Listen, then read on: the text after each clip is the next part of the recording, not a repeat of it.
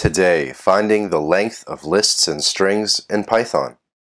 Alright, so let's get into it. I have 4 solutions for you right here, giving you the meat and potatoes right up front. We have our string called Python, represented by the variable p, and we can run this, and I have 4 print statements for 4 solutions, and you can see that the length of the Python string is 6 for all 4 of these solutions.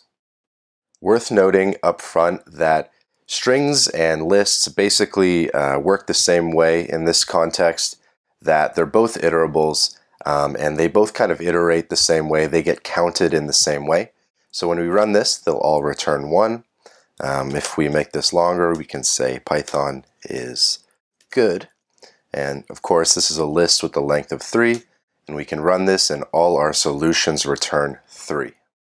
Alright, let's switch this back to a string for simplicity's sake, and let's run through each one of these solutions one by one in detail to kind of get a better understanding of how they work.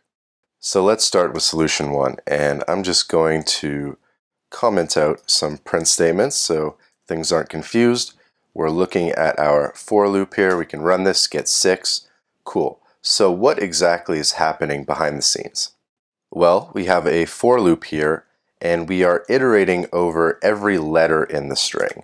So I can print out I here, and we can run this again, check this out, and see how we're iterating over every letter in order. So P, then Y, then T, then H, then O, then N, and that's how we're looping over the string. And every time we loop over this string for every single letter, we are adding +1 to our counter of 0. So it's kind of like P equals 1, and then Y plus 1 equals 2, and then T plus 1 equals 3, and then H plus 1 equals 4, right? So we could even print the counter as well before it gets added up, just to see what that looks like. And we'll do that. So when we first loop over it at P, we have a counter of 0, and then we add 1. And then when we start the Y, we have a counter of 2, and then we add 1, and so on and so forth. So I think this is the most straightforward solution. Loop over the string, count up how many times you looped, and you will find the length. Alright, now moving on to solution number 2, the while loop. So this is an interesting one, and this one definitely we want some print statements for, just to get an idea of what's happening.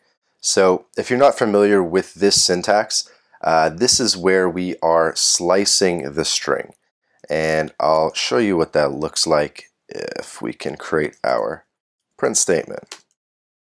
Sweet. So we run this, and you see that we're basically reducing down the string, slicing down the string. So we start with the full string of Python, and then when we loop over it again, we've sliced off the P, and we have Ithon, and then we slice off the Y, and then we have Thon.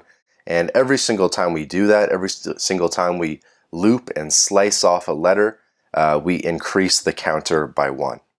Another way I can make this clear is if first we just show the counter, and then next we show P counter. So we can run this again.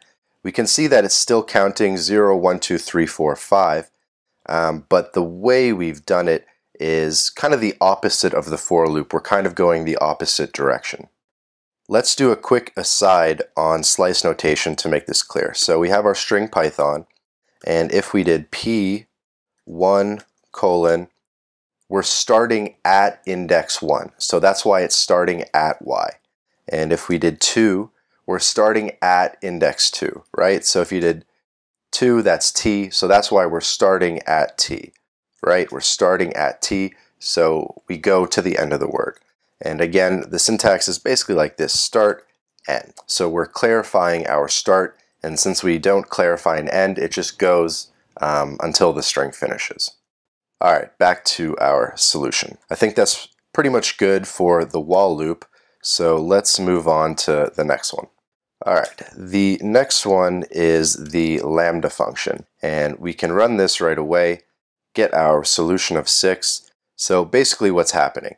Well, I will add list here in place of sum to give you an idea that now we have a list of 11111. Basically for every letter in the string, we have created a value of 1. Then we wrap list around that, or we could wrap tuple around that. And so we have this iterable with a whole bunch of 1s, and then we can just wrap sum around the iterable to sum the values in the iterable and get 6.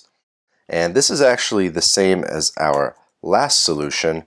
It just doesn't use the lambda function, so it might be a little bit easier to reason about, right? So we have our string p, and for every character in p, we're going to instantiate a value of 1, right? So we run this gets 6, and we can do that exact same thing where we can wrap a list to get the feel for it. Again, 11111. Same thing, we can wrap tuple around it, get a tuple of 11111, and we can do sum to sum the values in the iterable and get 6.